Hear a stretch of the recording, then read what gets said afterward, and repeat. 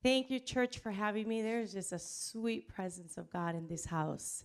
Thank you for having me. Thank you to your pastors, Tina and Jose and Tina. And so I do come on behalf of the organization is called National Youth Advocate Program. The National Youth Advocate Program has been around for over 48 years. We're all over the United States. Actually, our biggest group is here in Indiana. Our main office here is in Maryville. I will be starting a brand new program under the branch of the National Youth Advocate Program, and it is called La Jornada. La Jornada in Spanish means the journey. And as your pastor mentioned, this is a journey that we're going to be walking with the children that are found, the migrant children that are found at the borders. You see it on the news. The children are held in detention centers when families try to make it into the United States. And so a lot of what you see on the media, and I'm so glad you said this, Pastor, this is not a political agenda. I promise you, I love Jesus as much as you do. This is a problem that children need to be taken care of. And so what is La Jornada? La Jornada is a transitional foster care program where these children have the opportunity to be able to place into foster homes temporarily until we are able to locate their families in their origin country, or we can identify a sponsor here in the United States where those children can go and live with their families temporarily until they're able to find a solution, what they're going to do for them. And so, yes, we have received a grant to be able to offer transitional foster care. And so what does that mean? And so what that means is that if you decide, hey, I want to provide a loving bed, a loving family, a home where these kids can stay temporarily until we're able to identify a sponsor in the United States, those children will not be in the care of your foster care or anybody's foster care for more than 120 days. And so those kids would be in our care from 1 day to 120 days. The children that we are receiving, they are the lowest risk factors. In other words, these are children that they made it to the border, and a lot of what you see on the news is not accurate. What happens is a lot of these kids, they're fleeing their countries on their own, and they're making it to the United States border, and then they have nobody, or they come with relatives. So if, the parents can't afford them because of the poverty, they send them with relatives. They send them with coyotes, which means coyotes. They pay people to bring them to the border. What happens is when they make it to the border, if these adults cannot show proper identification that this child is legally their child, they don't have a birth certificate, for the safety of the child, they separate them because they don't know if those kids have been kidnapped. They don't know if those kids are being trafficked. They don't know who these adults are. Even if it's their biological parents, if they cannot show a birth certificate, our country is going to protect them.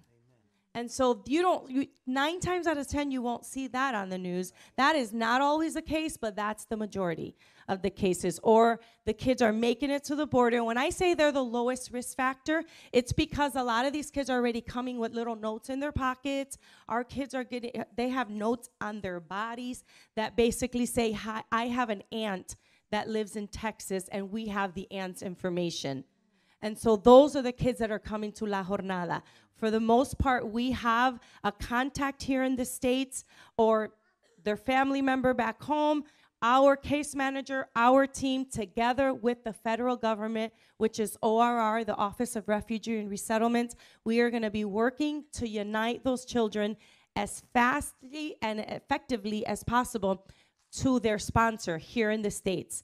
And so in the meantime, this is what our job is. In the meantime, we provide transitional foster care. We're asking, and no offense to anybody, but this is because the kids don't speak English. We are looking for bilingual families.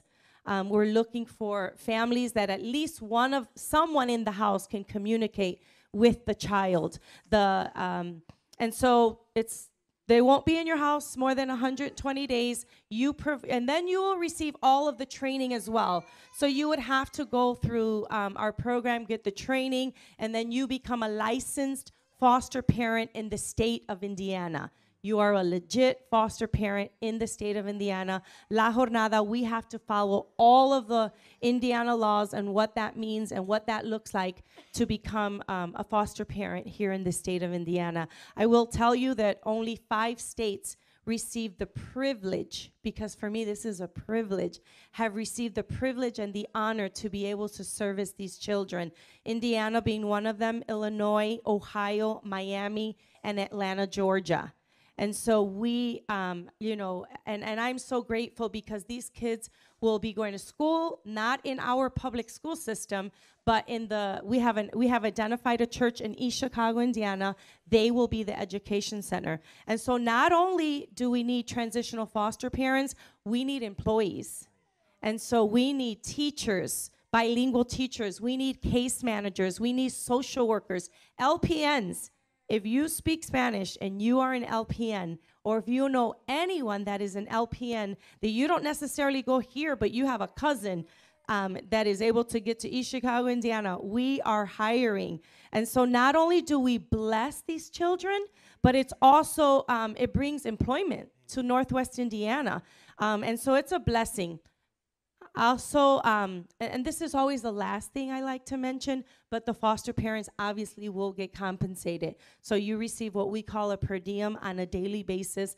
And I will tell you that I have been told, if anybody's a foster parent, you know, but what the state of Indiana gives normally for long-term foster parents, La Jornada, and this grant allows us to pay triple what a regular foster parent would get.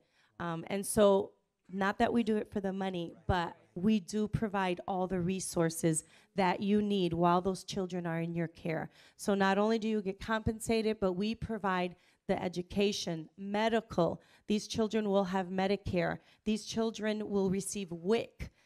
These children, we will provide all the medical assistant. I mean, it's an incredible program. And I live in Griffith.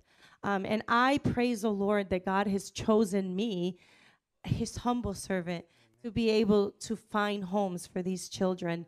I'm so excited what God is doing in the lives of these children. And it's not a Christian organization. I'm a Christian, so Christian lingo just comes out of me. It's just who I am. Amen. And so anyway, I have spoken with your pastor, Jose. I am willing to come back on this coming Saturday at 2 o'clock, and we can do what we call a potential parent orientation. And so I can come back on Saturday and I can do a Q&A. I can answer your questions on a more personal level if you are interested. If there's anybody beyond the walls of this church, you have family members, friends, coworkers that you think could be a blessing to these children and be transitional foster parents, invite them on Saturday. Let your pastor know. He will take care of it beyond me handing the mic over to him. And then he'll contact me, let me know if we have anybody interested. I will come back, and as I said, I can do inquiries, I can answer your questions. I don't want to take away from the word, and so we don't have time to do Q&A right now, but on Saturday I'm willing to do an orientation where I can come back and do a Q&A, give you more details, get inquiries, etc. I also am bilingual and I speak Spanish, so if you have someone that only speaks Spanish and you feel that they can be a blessing to these children, I can do everything bilingual. Yo hablo español muy bien. Amen. But thank you, Pastor Jose. And if anybody's interested, I will meet you on Saturday. God bless you all.